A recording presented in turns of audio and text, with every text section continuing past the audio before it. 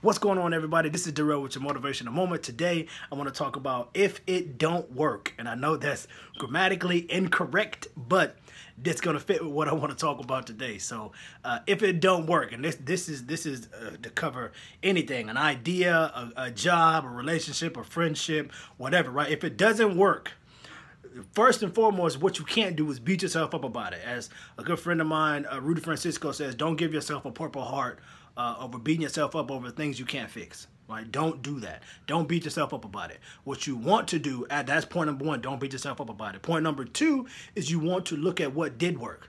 Right? What went well in the midst of all of this, right? You don't want to sit back and think about, well, I wasted a lot of time and I put in a lot, I invested a lot, and I spent too much time in this area when I should have been focusing on this. But you need to look at what worked as a whole, right? And don't beat yourself up, but look at what worked, look at what went well.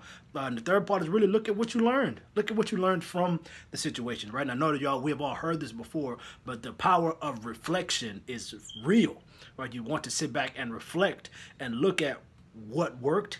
Also look at what didn't work, but you really want to focus on what worked and look at what you learned. What did you learn going as you went through this process, or went through this relationship, or went through this friendship, or went through this idea of how you wanted these certain things to line up and it didn't?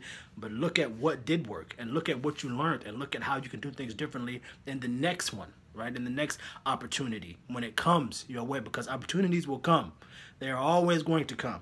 If you do what it is you need to do and be where you need to be, opportunities will come. That is the God honest truth. They are coming, whether you want them to or not. So you need to always prepare yourself and be ready. And you cannot do that if you are beating yourself up about things that you cannot control, right? So remember that. Don't beat yourself up. Look at what did work and look at what you learned and apply that to the next opportunity, the situation, whatever you want to call it. Okay? This is Durell with your motivation in the moment, man. And as always, act in love and do the right thing because it needs to be done. This is Durell with your motivation in the moment. Y'all take care.